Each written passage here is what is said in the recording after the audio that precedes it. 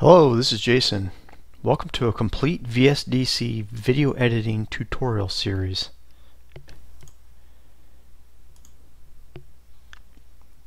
Once VSDC opens, close the opening splash screen. From the Start Project Now panel, click on Import Content. Navigate to your video files and choose any single video from your video library. Then click Open.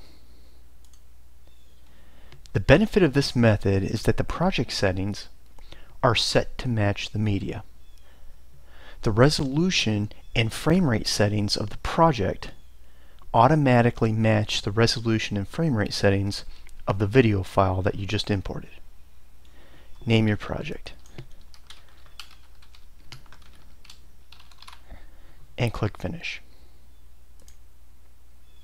The video clip appears on the timeline, and a preview of the video clip appears in the video preview panel.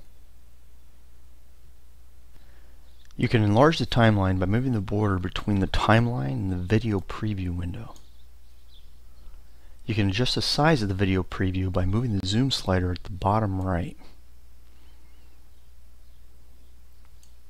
If you click on the Zoom to Screen button at the left of the zoom slider, the video preview will automatically resize to fit the panel.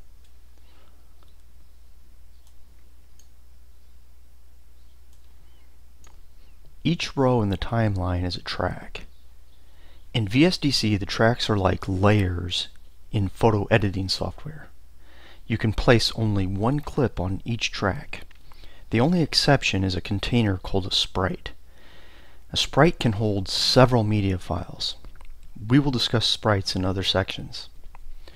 The red line is referred to as a cursor, but is also called a scrubber. Moving this scrubber allows you to quickly preview a video clip. Use the mouse for quick scrubber position movements. Then use the right and left arrow keys on your keyboard for smooth video previews.